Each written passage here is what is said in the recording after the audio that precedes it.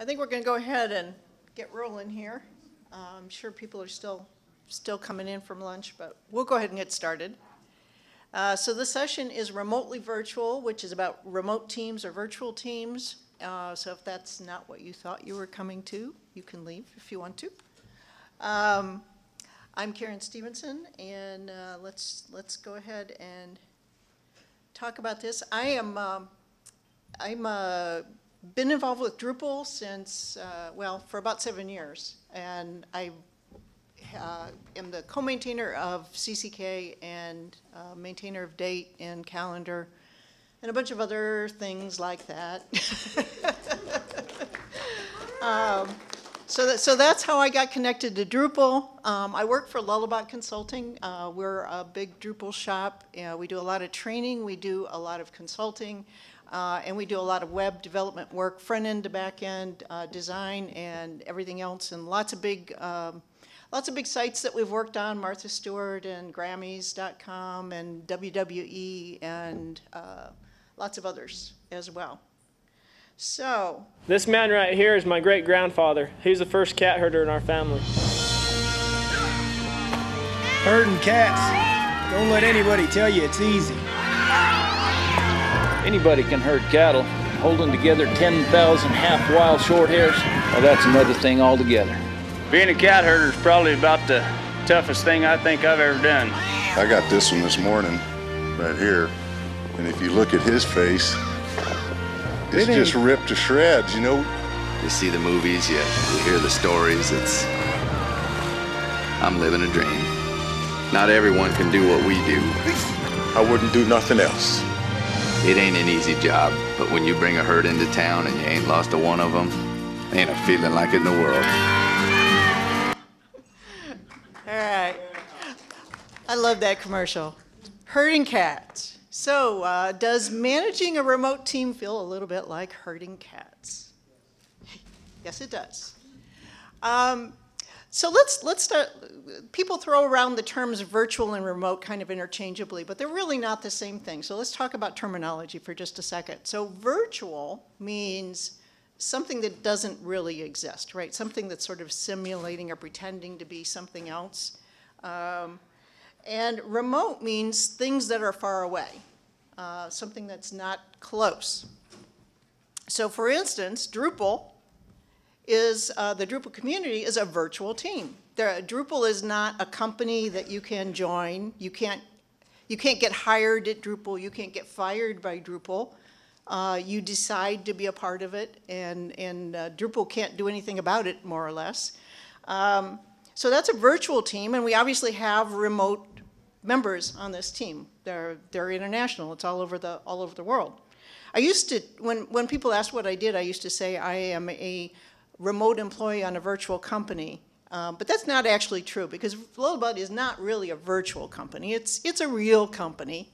But we do have remote employees. In fact, that's all we have is remote employees. So it's kind of unusual in the sense that we don't really have anybody who's not remote, unlike a lot of teams where remote is kind of the exception.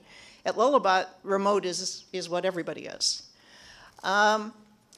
And then Lullabot, in turn, participates in virtual project teams with lots of other people. So we work with a client, and we end up with a project team that is partly comprised of our Lullabot people, and partly comprised of people from the client that we're working with. And in some cases, another vendor is involved. In some cases, there are multiple departments from the client or whatever. So we end up on a lot of these virtual teams. So again, that's a team of people that's come together for a purpose, but they're, that's where the virtual comes in, and it has remote members. So we've got a lot of kind of variations of all of this. So who exactly is remote? Well, the obvious answer is you've got an in-house team, and you've got remote contractors. So a company might have remote contractors that they bring in to do certain things, like work on a website. You can have a company that has remote employees. So maybe there are individual employees in the company that work from home or work from someplace that's not the same place that everybody else works with. You can have remote offices. And remote offices are interesting because people a lot of times don't think about remote offices when they talk about remote employees. But a remote office is sort of in the same boat as a remote employee. A lot of times they're kind of the forgotten stepchild that kind of is out of the loop and doesn't know what's going on at the mothership. And I would say that it even goes a little farther than that, because if you've got people who are working while they're traveling, you've got people who are temporarily remote, and they need to be able to function and do their job, but they're not connected. They don't have the connection. You can have people that are working from home during emergencies, and that could be either the emergency of the employee, you know, my kid is sick and I don't have a babysitter, I'm going to have to work from home today, or it could be we've had a blizzard and I can't get to work, or it could be something's happened at work and work isn't there and I've got to work from home. And you can have open source and joint venture projects, which is kind of where Drupal falls in, right? That you've got this virtual community of people that's working together on a mutual project. And I would actually say that you can even take it a step further. There's research now that says that even, you know, you've got companies where people are working in different buildings, and those people may be somewhat remote from each other. There's actually research that says teams that have members in the same building but just on different floors actually have some of the same kinds of problems that distributed teams across the country have. Because, you know, if you're not there, if you're not right in front of everybody, that's a little different.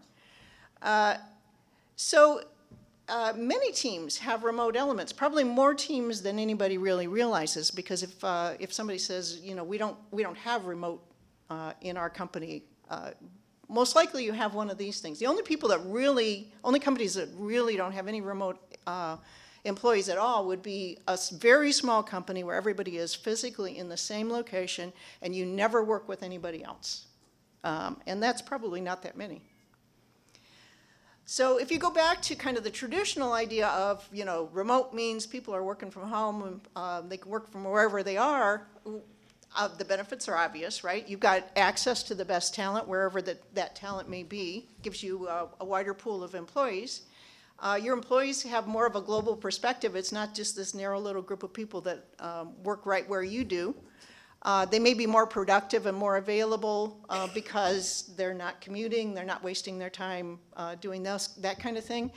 And they may be less expensive because you don't have to pay for a desk in an office building. They're working from home.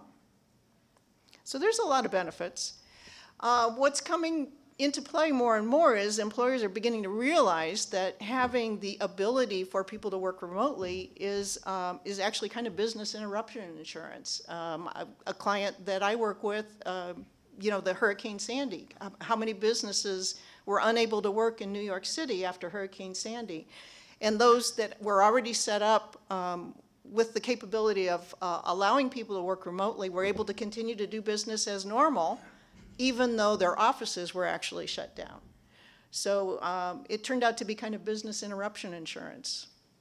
So there's some employers that don't embrace this idea of remote employees. There's been a lot of discussion about what does this mean that Yahoo said we don't want people working from home. And I don't think, personally, I don't see that as any kind of like a smear on the idea of working remotely. I think Yahoo is just a special case. They've got their own reasons for doing what they do and wanting to do what they want to do. And I don't think in any way, shape, or form it means that remote work is going away or it's not important or there's a new trend coming or anything like that. It's just their particular situation. There's a lot of things that employees love about it. You've got a flexible schedule. You've got the ability to do some work-life balance. You don't have commuting. You've got fewer interruptions. Those things are great. But it comes with responsibility. So you can't just be a remote employee and just say, you know, I'm going to do whatever I want to do. You have some responsibilities that come with it. So I've come up with like my 5 commandments for team members. There's probably more than 5, but 5 seems like a nice number.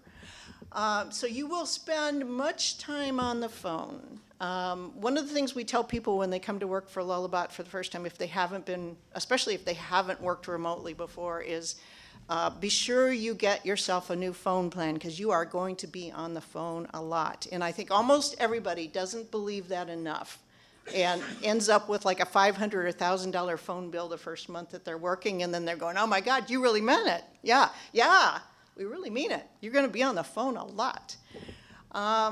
You have to be visible and accessible. You cannot just drop into a black hole and disappear. That won't work.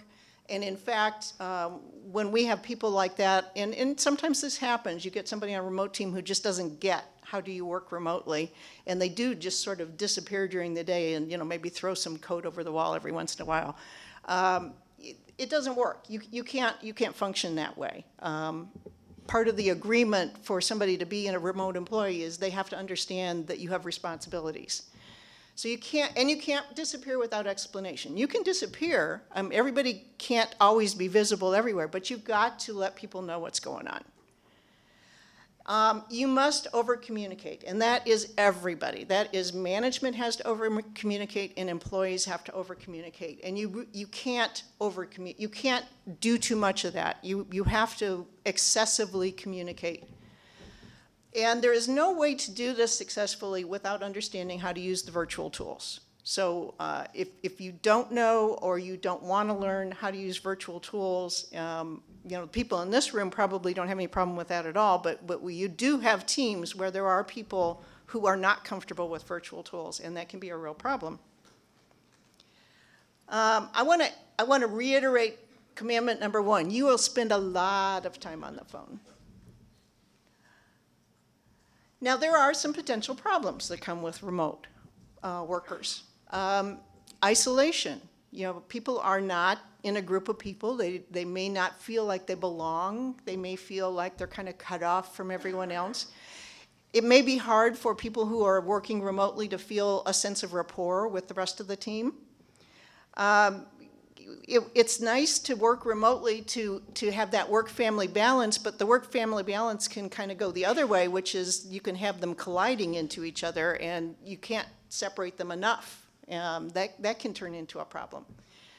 Remote employees can have trouble seeing the big picture. I'm just me sitting here at home doing my little piece of the work, and I don't understand all the other work that's going on, and I don't know where my little piece fits into the big picture, and that can be a problem. And I lose that casual contact that you get when you're all physically in the same building. You just don't have it. But we can work around all these things. So one of the things that we have to do is we have to have the right infrastructure in place.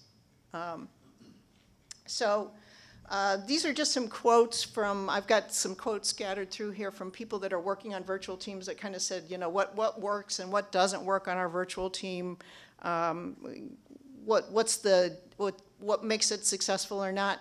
And one of them is, virtual teams are forced to be better organized and follow clear procedures. And that is really true. You cannot assume anything. What we find is you need to have a team identity. And a lot of times you need to have some sort of an intranet or a point of central contact for the remote team, or for the whole team, right? Both the remote and the local ones. You want to have an online team directory with photos of each person and contact information. If you are not in the same room with these people, you want to see their faces. You want to know what they look like. When you do have a chance to meet them in real life, you don't want them to be strangers. You want to feel like you know who these people are. You should treat adding a person to a virtual team in the same way that you treat adding a new employee to a company. They need that same kind of orientation and attention.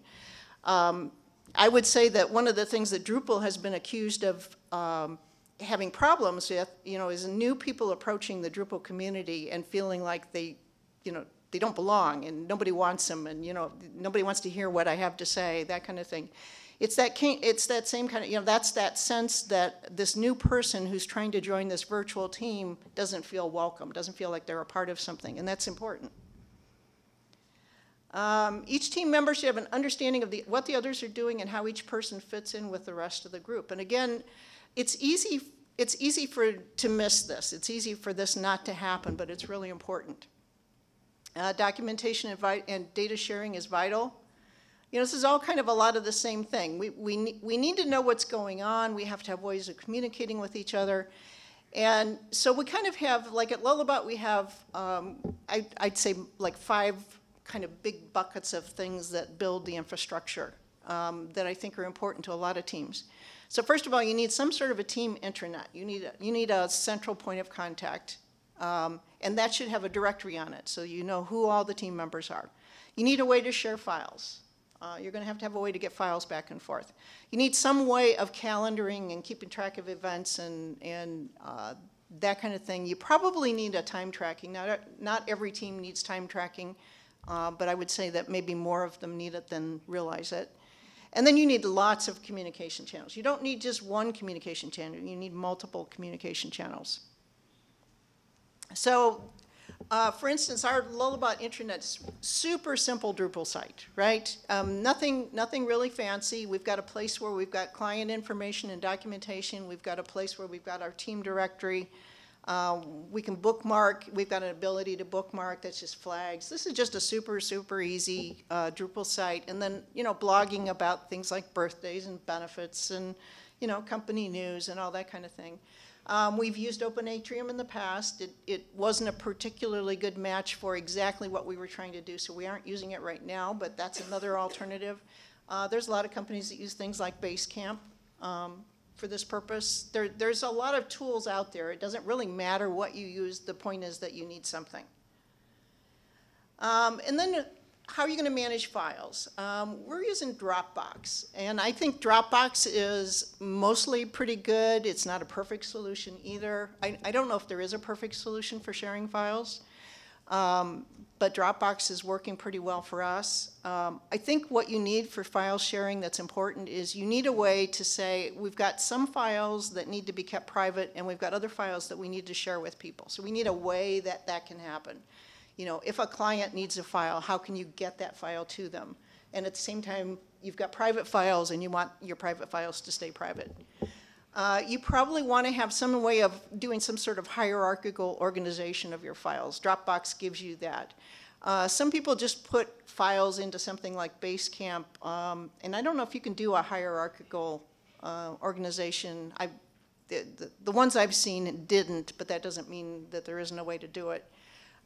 Cross-platform accessibility is really important. Like Dropbox, I can get to from any machine that I'm on. It's got an iPhone app, it's got an Android app, it's got like lots of different ways that I can get to my files, and I've got some revision history. So all those things are really important.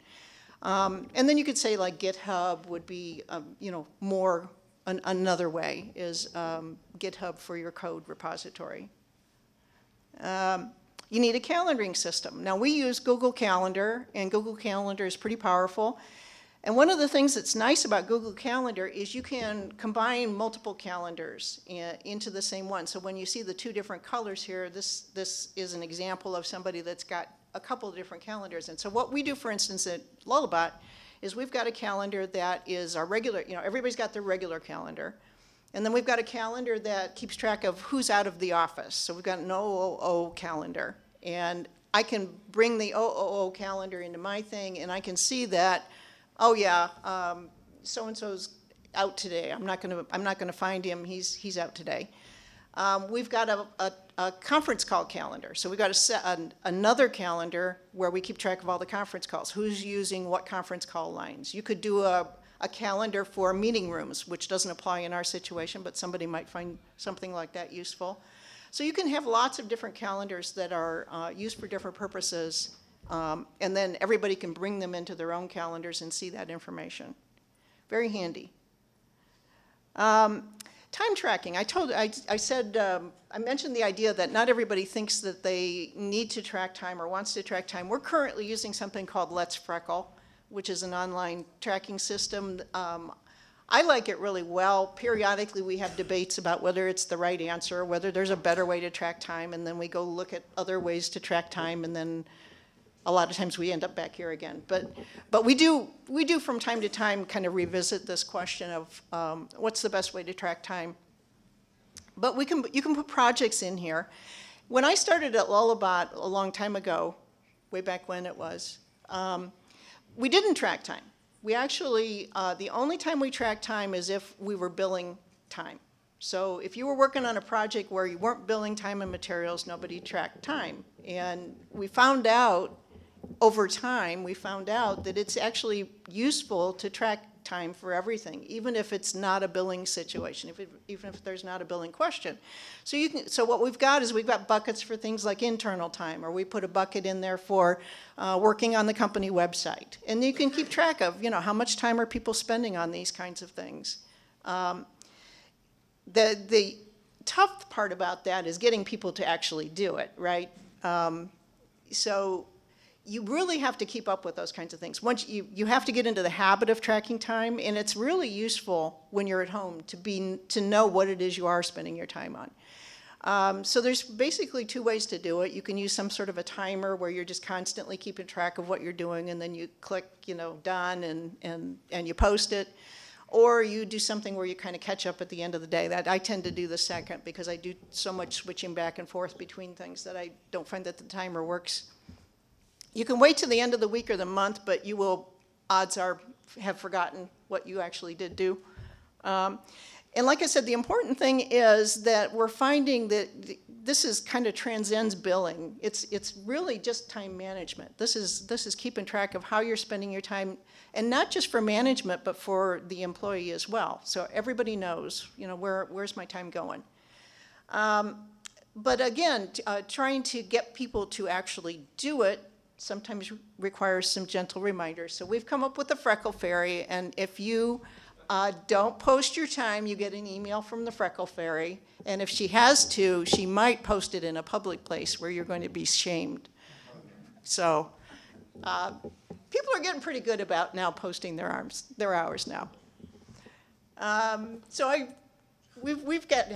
quoting various people because we've had conversations about what are suggestions about working at home, and one of them that Seth came up with is, track your time. You want to know that you're spending enough time, but you also want to know that you're not spending too much time. Maybe if you're spending too much time on something, maybe you're spinning your wheels, maybe you should be asking for help, maybe there's a problem. But the only way to know how you're spending your time is to track it. Another thing that we use is called Yammer. And Yammer, if you're not familiar with it, is basically Twitter, but it's kind of a private Twitter. So it's not open to the public. Everybody can't see it. It's something that's constrained so that we can feel free to put names of clients into our Yammers and that kind of thing. We're using Yammer as sort of an announcement, right? Okay, I just got done working on such and such a project, and I'm getting ready to work on something else. We do lots of things with Yammer. We keep finding more and more ways to use Yammer.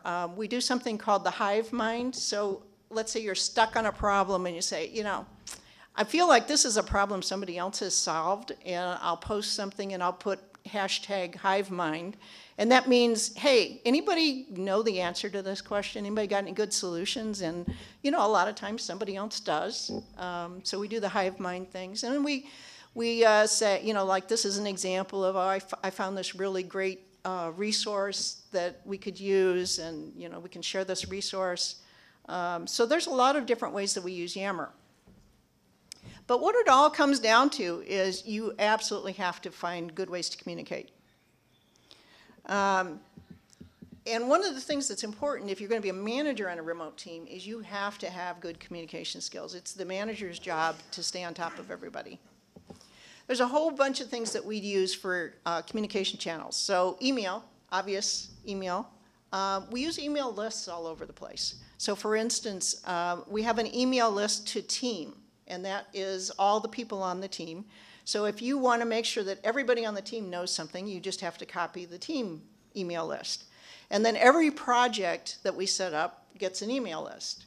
And so if you want to send an email out to everybody that's involved on a certain project, you don't have to go look up all their names or worry about whether you've left somebody out or anything like that. You just copy that email list.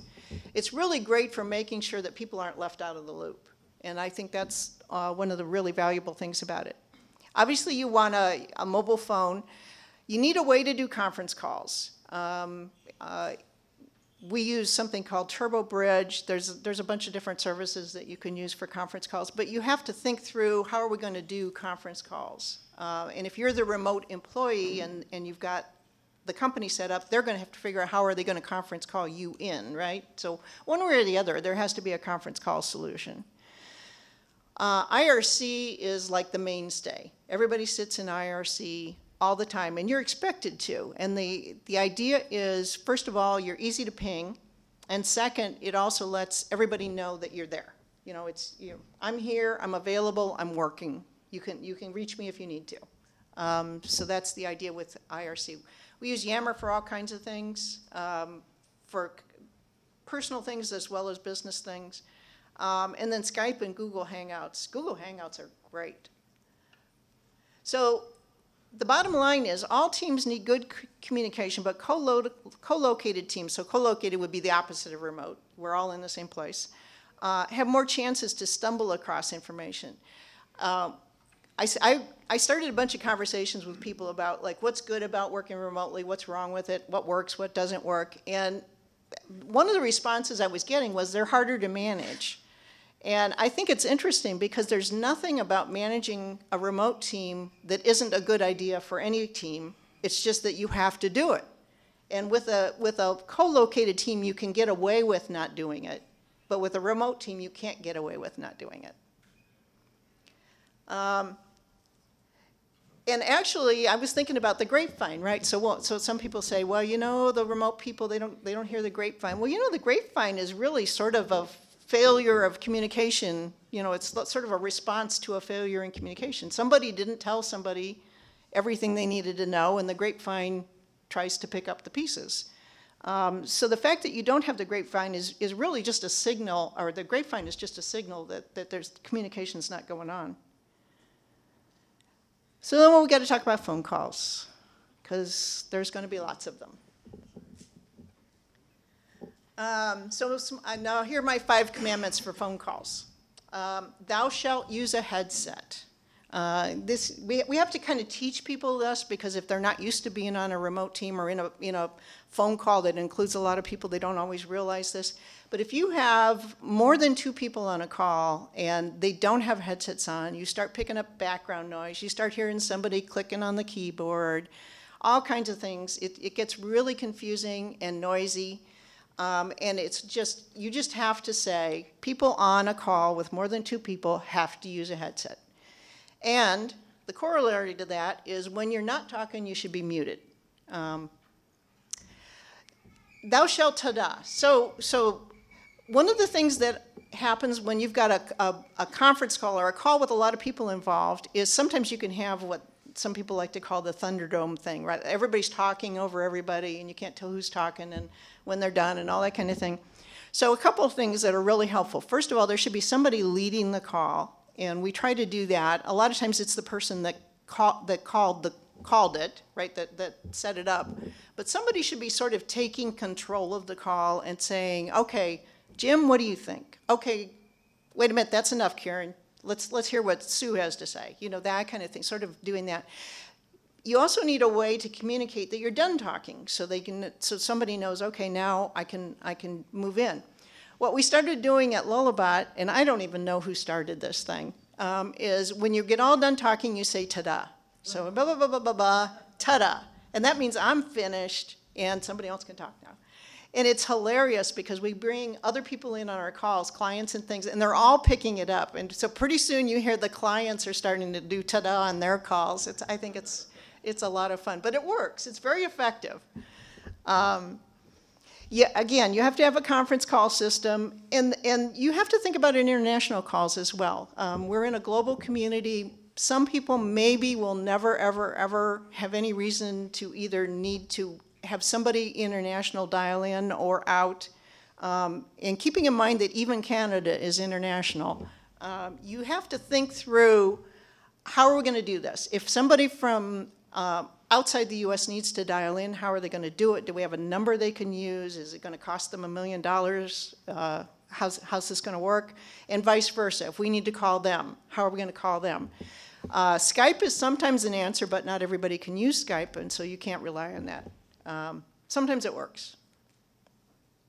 So now we're really, really good. We are communicating the heck out of everything. We are copying everybody on every email. We are pulling people into a million phone calls. We need to do that, but the corollary to that is now we've got information overload. So what do we do about that? Well, we have to balance the availability with a way to get away from it a little bit.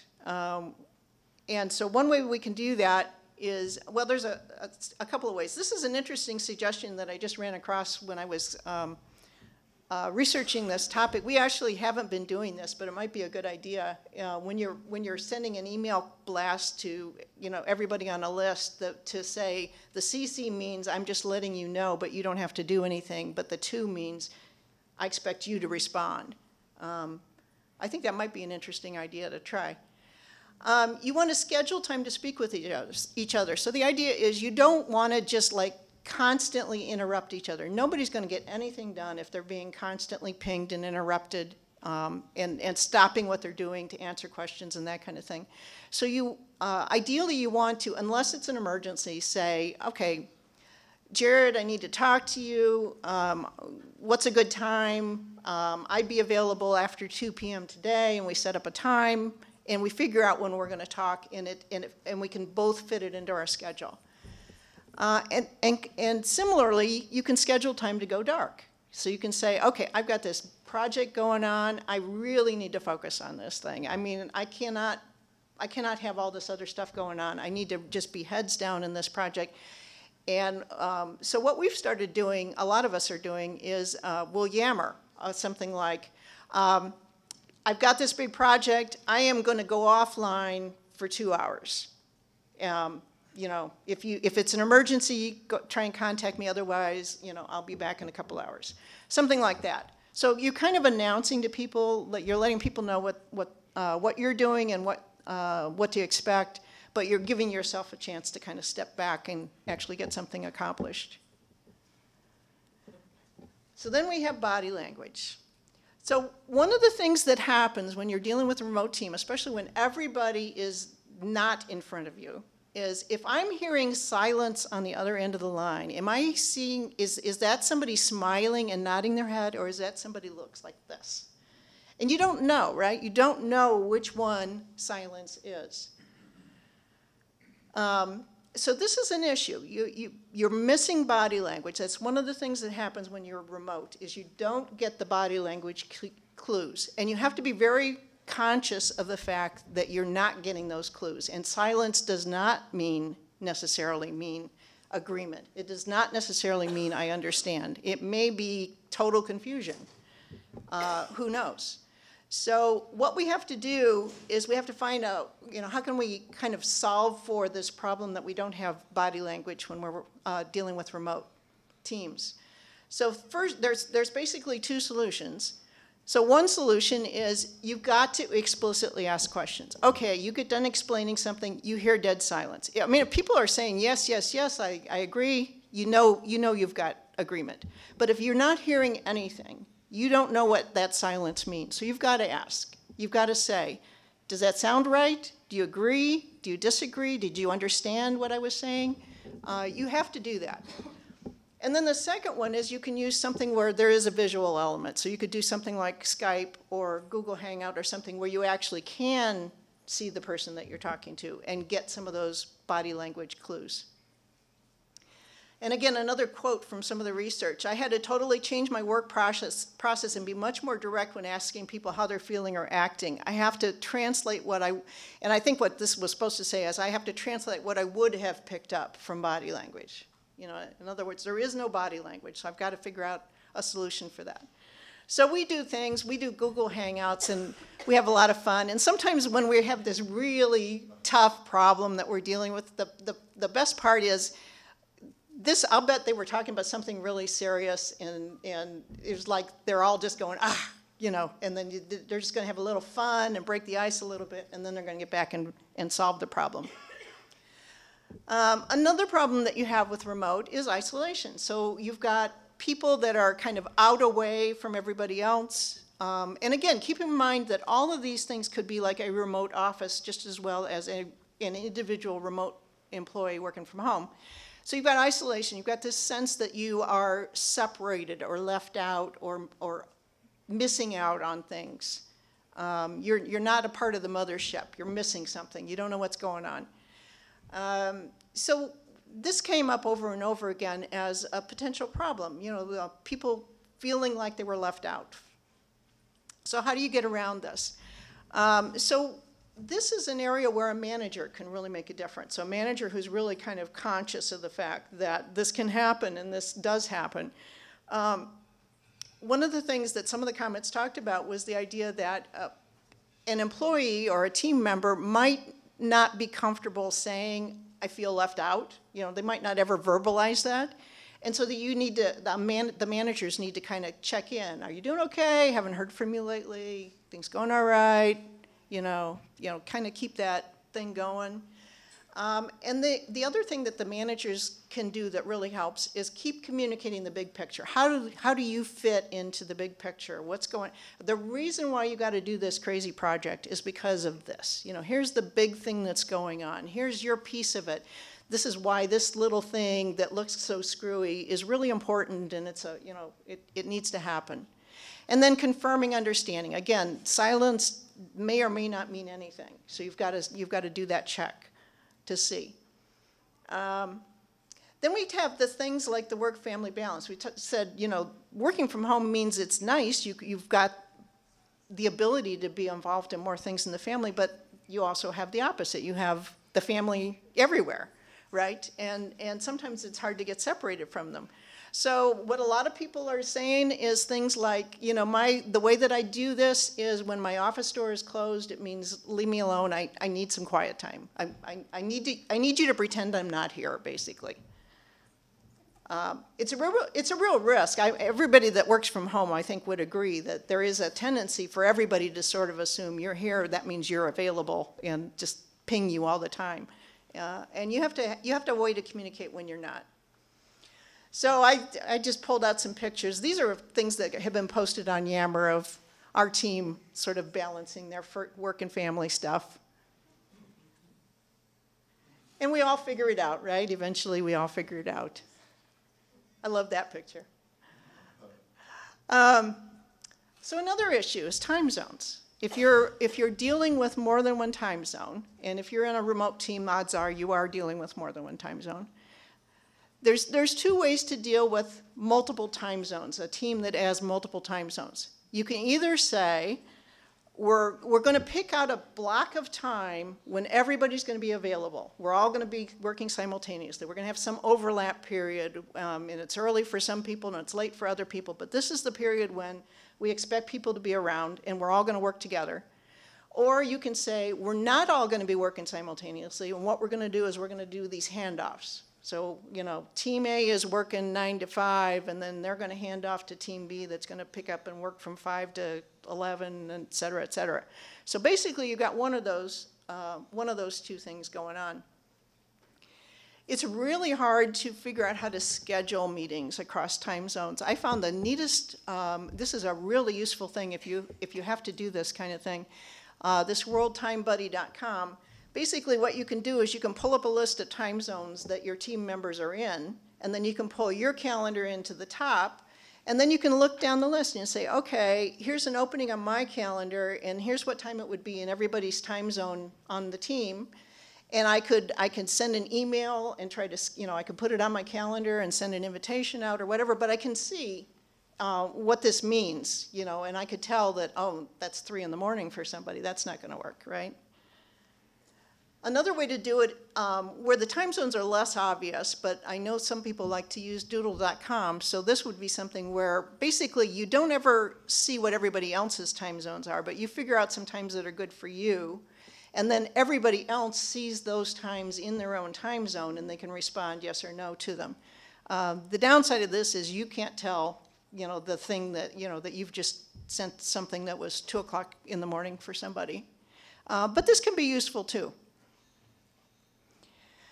If you're going to do a 24/7 handoff, one of the things you've got to keep in mind is that if you if you don't answer all the questions that need to be answered when you do that handoff, you are basically going to lose a day of work.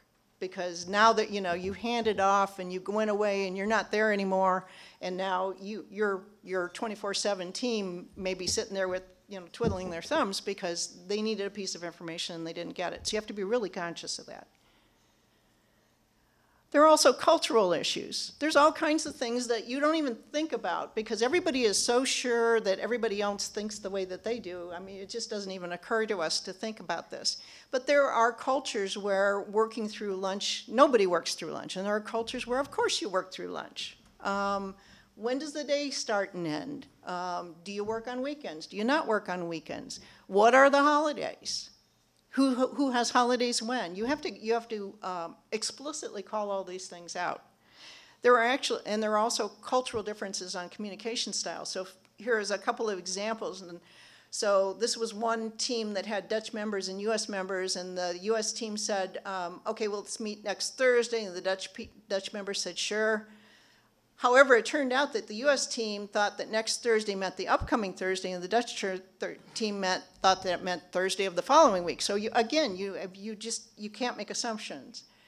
And then another example, American faculty member said, "We'll tell the students to adopt the chosen procedure," and then the Dutch faculty supervisor said, "We'll discuss the procedure with the students." You know, just that different cultural response to how you communicate. And on top of culture, we have language. So we can have multiple languages. And one of the things that we have to be really conscious of is for those people who don't have English as their primary language, you need to be careful because if you start moving too fast, they may be thinking about how to respond and you've moved on to the next subject and you've completely left them in the dust. And so you have to be conscious of the fact that they may need a little extra time to stay caught up with you. All kinds of interesting things can happen. They said the holiday schedules, you want to let everybody know what the holiday schedules are. One of the things that came up was the idea that the people who are proficient in speaking English are not necessarily the experts on the team. So this was an example where there was a team of people that spoke different languages, and the experts on the team were not proficient in English, so they sort of sat in the background. And the people that were communicating were actually the junior members of the team, but they were the ones that knew English. And so the American team treated them as though they were the experts, and they treated the experts as though they were the juniors. And, you know, so these funny things happen. The other thing that's interesting about this is one of the solutions for language problems is that a lot of people are going to find it easier to write or read a foreign language than to speak it. And so using text, you know, confirming things in writing, writing things as opposed to trying to read and speak everything can be a way to help get across that. Yeah, this was that example, the junior members. And then this was an example of somebody who didn't speak English well, who thought that they had somebody who made the team really successful. And they said, when I asked a question, they didn't just say yes, but they said, yes, you mean this and this. They told me what I thought I meant. Then I could say, yes, you're right. And then they would send a little story about the meeting and what the outcome was so I could read this and look if it was right. So the idea, again, of saying, okay, this is someone who doesn't have English as their primary language. We want to make sure that they understood what we thought they understood and confirm that. So another thing we want to do is we want to develop rapport. We've got a bunch of people that aren't in the same room, but we want them to feel like they belong together. And I think that's one of the things that Lullaby has done really well at. And so I've been trying to figure out, like, how do you make that magic happen? Because it's important.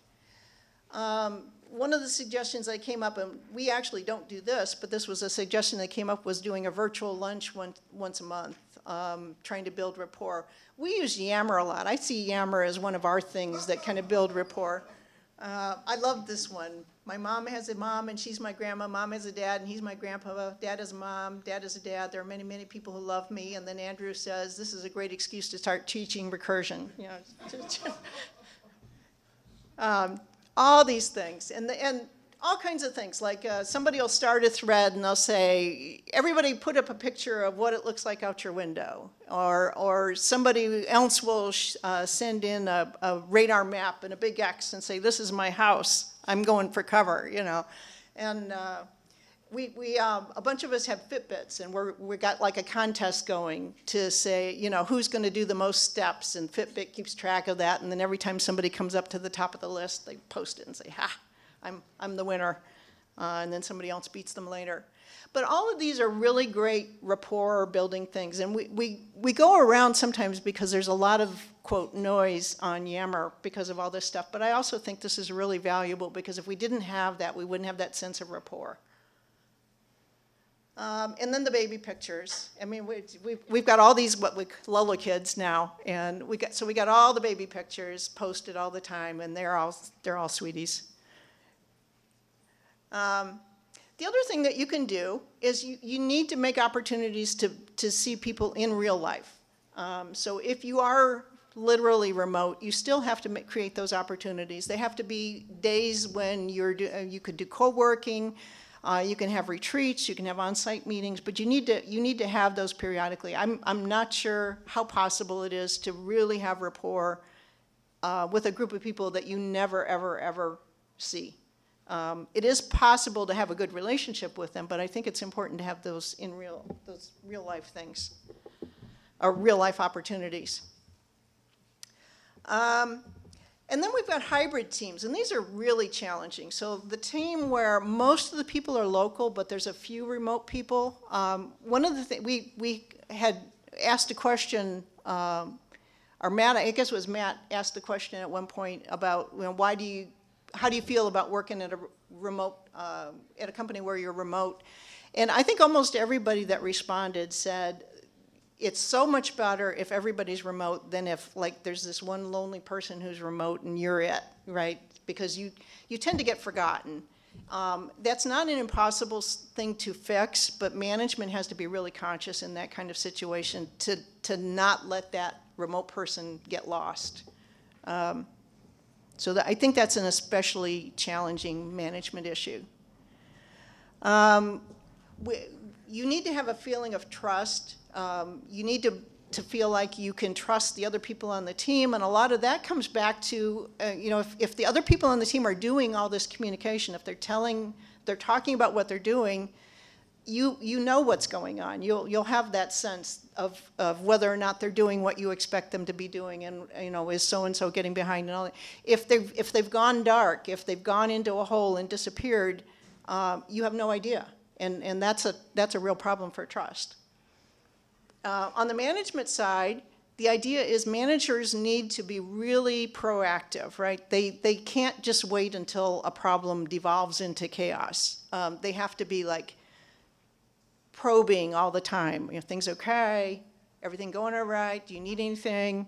Lots of praise, public praise. Let people know what's going on. Let people know that they're doing the right thing. This was an example of a horrible manager. The silent approach included screening phone calls from remote colleagues, not returning calls and emails, leaving them out of the loop, and avoiding working with them altogether. So, you know, this is the guy you don't want to work with. So my management commandments. Thou shalt initiate communication. The management is got to take the responsibility, I think, for creating a sense of identity for the team. And making sure that everything is documented in a place that everybody can get a hold of it, and showing everyone the big picture. I think that's really important. So then the last thing I want to talk about is meetings. So we have meetings. So we have a remote meeting. We've got, in particular, online meetings are easier than they ever used to be. So we've got Skype, we've got Google Hangouts, we've got GoToMeeting. It used to be expensive and complicated and hard, and you had to have all this crazy equipment, and it's so easy now to do meetings, online meetings. You can do mixed media. We do this all the time, where maybe we've all got the same Skype number, but we're using something else for the video, GoToMeeting or Join Me or something. Really important to make sure ahead of time that everything works, There is nothing worse than a meeting where you've got, you know, a dozen people in the line and the person that's running the meeting is trying to figure out how to get the thing to show, you know, to work. You know, I can't figure out how to get WebEx to work. So you want to get that all figured out ahead of time. Practice makes perfect, so I feel like it's crazy to keep jumping around and using different kinds of, find a system that works for you and get really good at using it and know how to use it and keep using it. I really think, and I've seen a failure on this one a lot. When you're on a remote meeting, a lot of times it's very easy not to know who else is in the meeting. I think it's really important for whoever's leading the meeting to make sure that everybody knows who's there, who's in the meeting, and not just who's there, who are they, right? I don't know how many, well, it hasn't happened a whole lot of times, but it's happened a few times where I thought somebody was a junior person and it turns out like they were a really important person, and I probably would have answered the question a little differently if I'd known that. It's really important, I think, to make sure that that gets communicated. Who are these people? And then sending documents and the agenda ahead of time. There's nothing worse, I don't think, than getting into a meeting where you're just sort of ambushed. You know, we're going to talk about what, and whoa, we're going to talk about what? I had no idea we were going to talk about that. I'm not prepared for that at all. And ahead of time ideally means more than 5 minutes before the call. And those of you on my team know who I'm talking about. Meetings. Okay, again, a meeting needs a leader. In particular, a meeting that involves remote people needs a leader. And that leader needs to be constantly paraphrasing, making sure that everybody understands, and, you know, trying to keep one person from dominating the conversation, drawing other people in. And in particular, don't forget the, you know, not forgetting the people that are on the phone. Okay, you know, the people in the room a lot of times will dominate the conversation and the people on the phone will sort of get lost, and you need a leader who will say, okay, let's hear from the people on the phone. You know, what do you think? Encourage personal conversation before and after. I think that's wonderful, but the meeting needs to stay focused. I think one of the most difficult things is the hybrid meetings. You've got a bunch of local people and then a couple of remote people. If you've ever been the one on the phone in these things, how awful is it when you can hear people like talking quietly in the corners, but you have no idea what they're saying? It's just, it's, you know, again, you need the meeting leader that sort of keeps this stuff from happening. Make sure the people on the phone can hear everything. Make sure they understand what's going on. Don't use visuals that not everyone can see. This happens a lot. We just decided we're going to pull something up on the screen or we're going to put it up on the wall, and then the people on the phone are just out of luck because they have no idea what you're looking at. The other thing that I've seen is sometimes you send out materials ahead of time and we're all looking at the same material, like we're paging through a PDF or something like that. You have to keep saying, okay, now I'm on page 10. Now I'm on page 11, because the people on the phone are not going to be able to know that. So we say it's hard to get your point across if you don't have a whiteboard, but there's lots of good solutions for this now. We've got Skype, we've got Google Hangouts, GoToMeeting, Join Me, you can share your screens.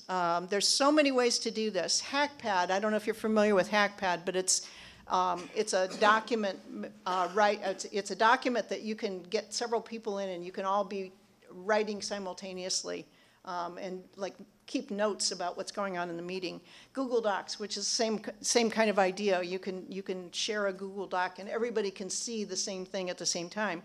And you can have an audio call with a Google Doc. So you're all looking at a Google Doc and you're listening on the call, but because it's real time, you can all see what's going on with the document.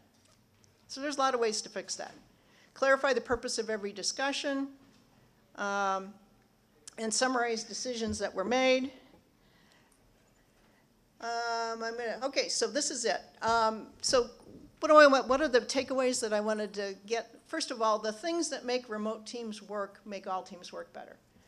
It's not that these things aren't needed for teams that are not remote, it's just they're critical for remote teams and they're also important for teams that are not remote. You can't over communicate, there's no way to do it. However much you communicate is probably not enough. both members and managers have to be available and visible, and the infrastructure has to be right. So remote can work. And I guess we don't really have time for questions, although I suppose I could take one if anybody's got a real quick question. There's a mic back there. You probably need to jump back there.